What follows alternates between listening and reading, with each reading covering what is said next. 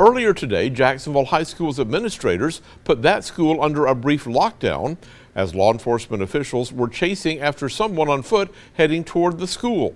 According to the Jacksonville Police Department, officers stopped to question 3 suspicious men who were circling a nearby neighborhood on foot. One man admitted to not living in the neighborhood and began making up unknown streets that he was walking to. Officers ran his driver's license to find out that he was on probation for burglary, while another man took off running. When officers caught that man and detained him, they found out that he has a burglary warrant out from Weaver. He's currently being held in the Jacksonville City Jail.